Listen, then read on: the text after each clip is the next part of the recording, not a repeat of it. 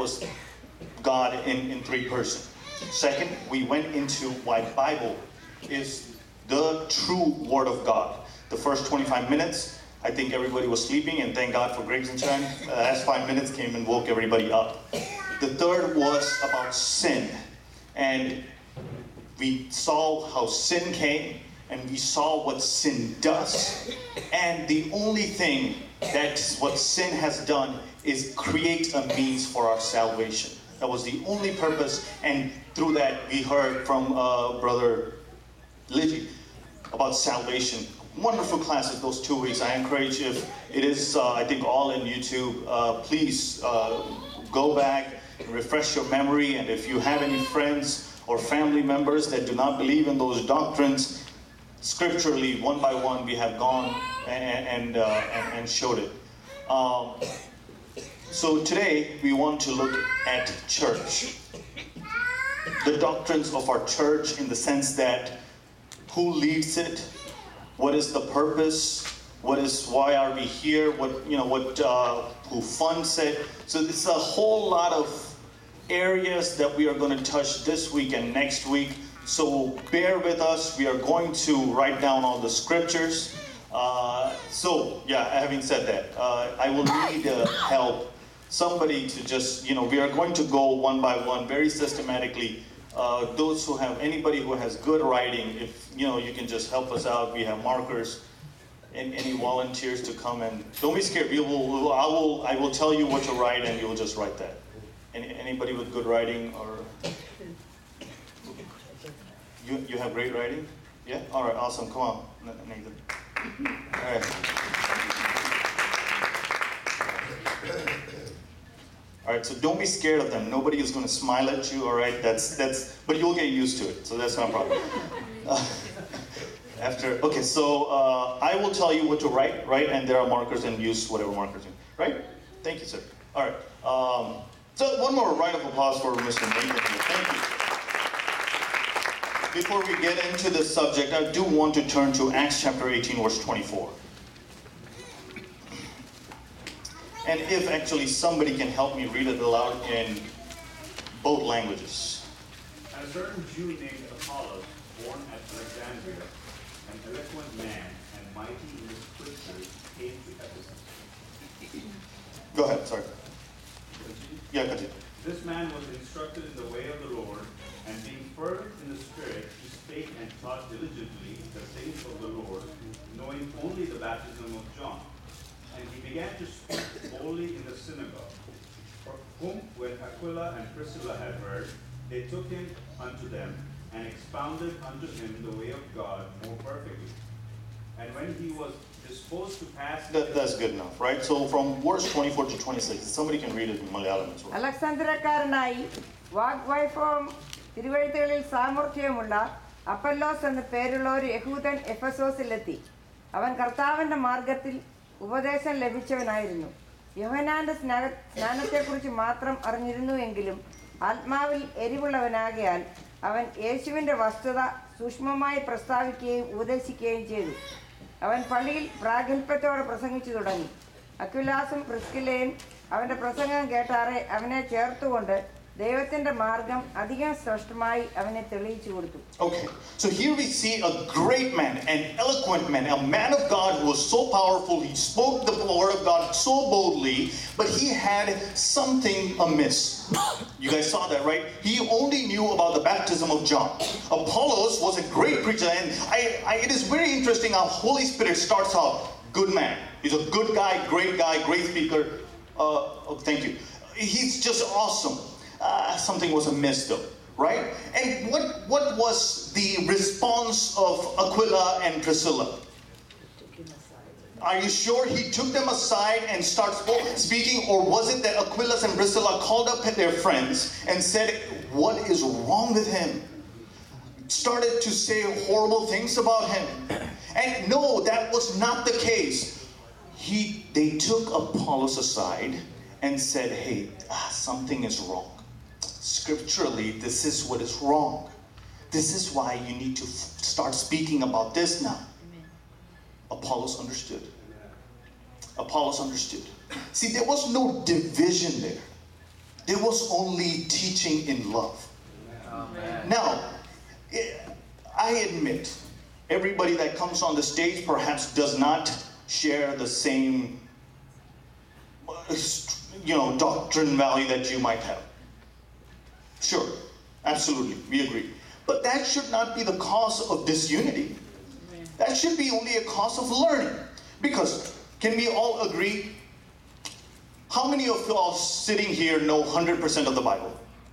Is there anybody that knows 100% of the Bible? Nobody knows? Can we also agree? Is this statement true then? We only probably know 50% of the Bible.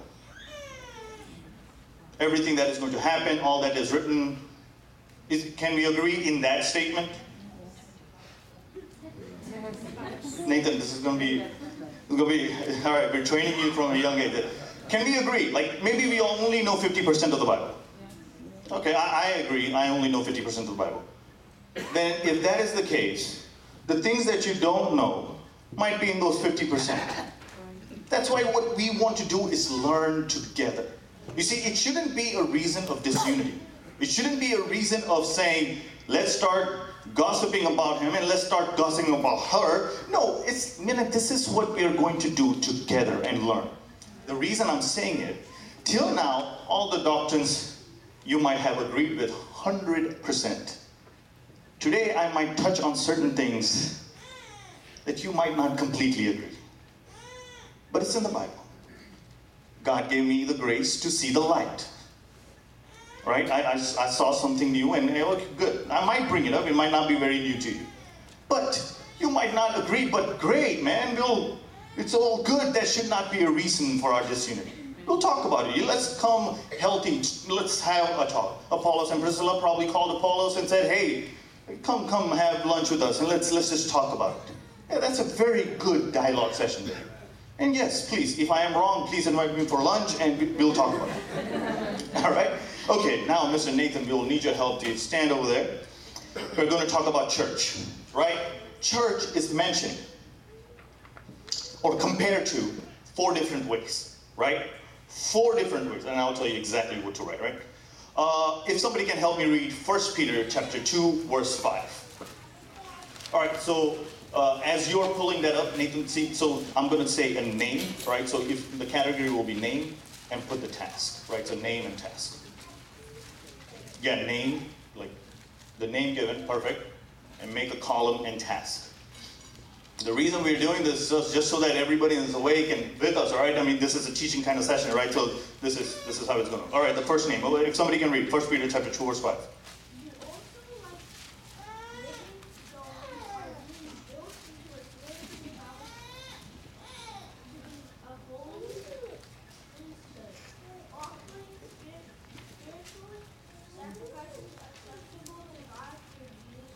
All right, perfect. All right, so when we find out what the church is compared to, I think all our thinking will just align in place. The first name given to church is a spiritual house.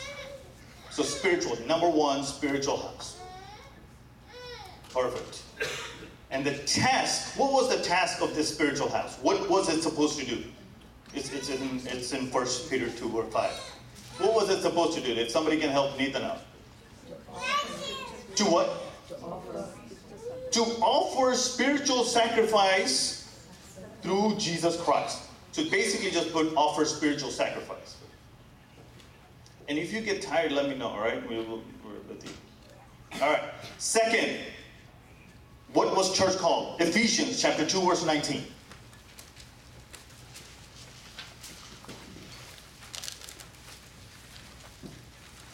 And as somebody is turning to that, also read 1 Timothy chapter 3, verse 15.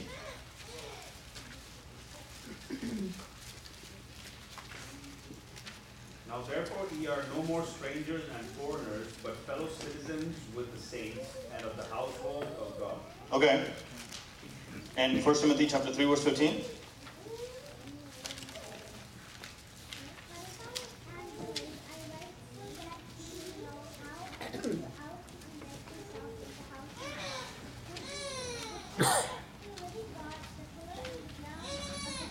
All right, perfect. So the second comparison that it's telling about church is compared to a family. It's number 2, family / God's household. All right, with the scriptures that you just read, what is the task of this family or God's household? What is the task?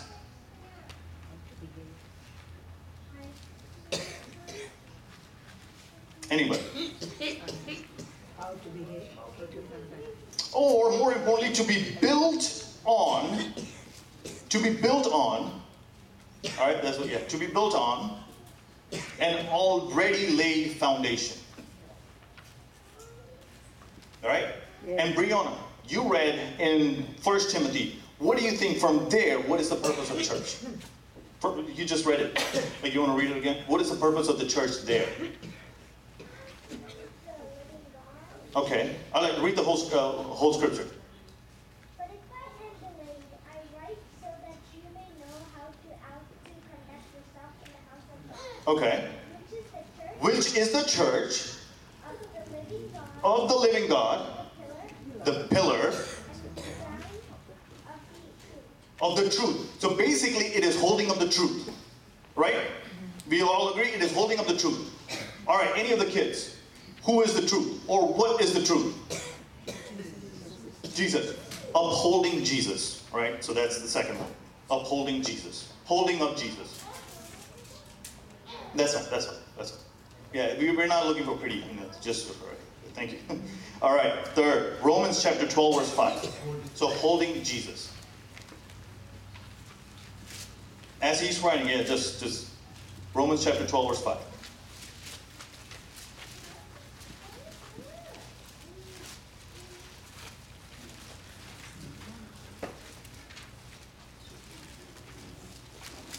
Romans chapter, it's New Testament. Romans 12:5. Okay. All right. Okay, so hold up there. The third thing is, what is it compared to? A body of Christ. So third is body of Christ. Yeah, just on the same. Yeah, body of Christ. What is the task of a body of Christ?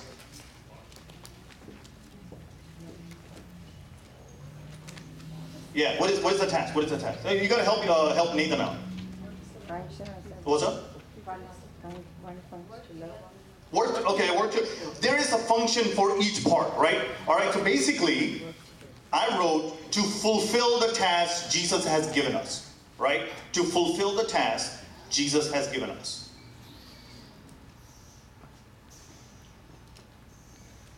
All right. So we are compared to the body of Christ. When Jesus was here on this earth, that was the first body, right? That was the first body. Can we all agree? We've got to be with me, right? We've got to be the first body, right? When Jesus was gone, he says, now you, the church, is the body of Christ. So that means, as Jesus was living on the earth when he came first, we are to do the same. The church is to do the same. Basically, be like Jesus. So that's the second part of it. Be like Jesus, right? So right here, be like Jesus. All right, the fourth thing church is compared to, Ephesians chapter 5, verse 32. This is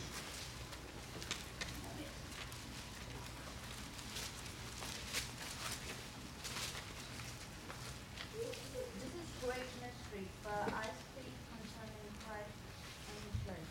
Nevertheless, let each one of you in particular so love his own wife as himself, and 5:32. Yeah, this is a great mystery. It's a great mystery, LB. This is a great mystery, but I speak concerning Christ and the church. Okay, Christ and the church. Okay, so I should have filled you guys out. It was talking about basically a marriage. The church here is compared to a bride, right? It's a bride, right? So what is the function of this bride? What is the task of this bride? What does that represent? First, better, like it should come up as submissiveness, right? And that's probably very hard to spell. So what is another word for submissiveness? What? Obedience? Okay, you know how to spell submissive? Just put S-U-M something. All right, I don't know. That's why. I mean, I just figured he would not know because I don't know. All right, the second thing, what will be the task or a character? This bride, her love should surpass everything else. This bride is in love with her husband, right? That is the task of this church. When compared to as a bride, this church, the love that she has will surpass everything. So love beyond everything.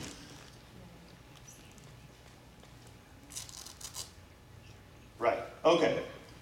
So, 4 things that we saw the church is. First, it's a spiritual house. And when we understand that, we will understand that there is... Okay, now you can take a seat and I'll tell you when to come back. Or are you done? Are you tired? You're okay? Perfect. Yeah, I'll tell you when to come back. Let me just explain to them, right? Thank you once again, Nathan. All right, so first, it was a spiritual house, right? There's this...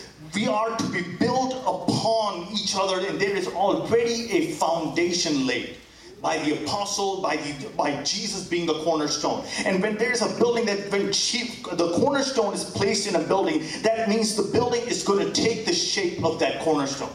That is the purpose of that cornerstone. It is going to take that shape and it is being built upon it. When we realize that we are to follow the pattern of Jesus, we are to follow the pattern of the teachings of the apostles, we will realize why church is being called the spiritual house. Second, it is called as the family, God's household. When we understand that church, God compares church as a family, we will realize we are to act like a family. That means there will be a father, there will be brothers and sisters, might be a disagreement, but at the end of the day, there should be unity. Amen. And in Timothy, it says to uphold Jesus Christ. We are to always magnify His name. If something is happening here that magnifies our own kingdom and our own agenda, we have gotten away from what God had intended church to be. You realize that, right? The third is a body of Christ. Again, representing unity, but also representing that each and every one of us has a function. A hand cannot say, I am better than you, or better than I, because all God has given them individual gifts, individual tasks. We are to fulfill and be faithful to our calling. Not saying I am an I and I am better than everyone. No, saying I need my hand, I need the leg, I need kidneys and hearts pumping, because our function is not to glorify myself. My function is to glorify the head. Amen. Third, it is a bride. It's compared to a bride. That means my love for my Christ should be beyond anything and everything. I mean, it is a very good statement to understand, but it is a doctrine to understand this, that beyond your kids, beyond your parents who have bore you, beyond your friends, beyond your career, beyond anything that this world has to offer, I am in love with my bridegroom. Those are the 4 aspects of church and the functions of it. And in any of those functions, did you see evangelism or good work or social things or any of those sort that is mentioned? Be with me. No, I see no, right? No. That is not the primary purpose. Evangelism and good work and doing social and good things, those are not the primary purpose of church. This is the primary purpose. Being one, being built in Christ, upholding Jesus Christ, being our love, or be absolutely in love with Christ. Those are our function. Those are our task first. We have gotten it screwed up if we start to focus on the world. Hey, I need to start doing some good for the world. If we don't have this, we have to start at the base. This is our base, right? So, but I do want to mention about evangelism and good work. You guys got this, right? So you can erase it as I'm going to speak, right? So you can erase it because there will be something else that will be written. Yeah, perfect. Thank you. All right, if somebody can read Ephesians chapter 2, verse 10, and if somebody is turning Ephesians chapter 2, verse 10, somebody turn with also 1 Corinthians chapter 5, verse 10, and as somebody is doing 1 Corinthians 5:10, somebody also turn Matthew 28:19. So 3 verses. Ephesians 2:10. Hold on, Josh. Ephesians 2:10. Somebody got 1 Corinthians 5:10. Somebody got Matthew 28:19. Who got, Joshua got Ephesians 2:10. Who got 1 Corinthians 5:10? Brianna got it. All right. All right. Jacob got 1 Corinthians. Or Ephesians 2:10. Brianna got 1 Corinthians 5:10. Who got Matthew 28:19? All right. Miss Karen got Matthew 20. All right. Go ahead, Jacob. For we are God's handiwork, created in Christ. All right. That's good enough. We are God's handiwork, called to do good work. Go ahead. 1 Corinthians 5:10, Brianna.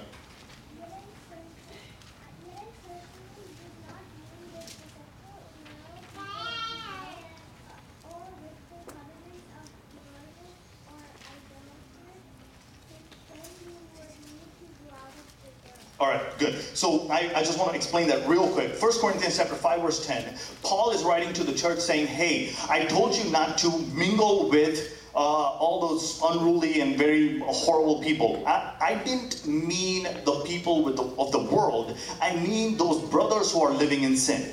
Right? If you read the whole passage, that's what it's talking about. 1 Corinthians chapter 5, verse 10. He's saying, don't hang out with the brothers who are living in sin.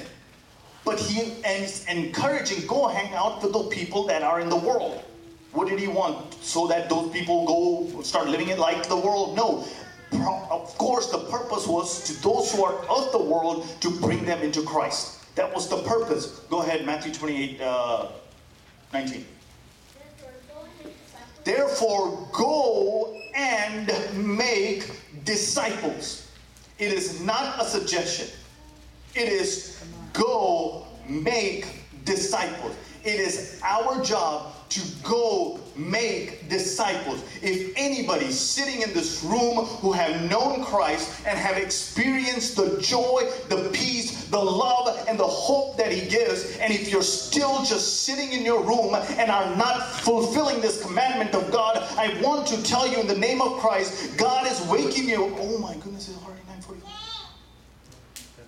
All right, He's waking you up to say, go make disciples. It is a commandment of God. And it says He's talking to the disciples. He's not talking and gathering up pastors and say, Pastor, it is your job to go make disciples. No, He's saying, disciples, you come. If you and I call ourselves and proclaim ourselves as disciples of Christ, this commandment is go make disciples.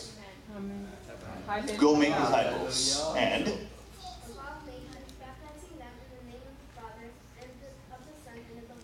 And you are to baptize them in the name of the Father and of the Son and of the Holy Ghost. It is the last part that many people miss. What is it? And go ahead, more.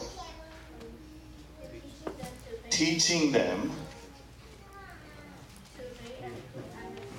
to obey everything God, Jesus has commanded.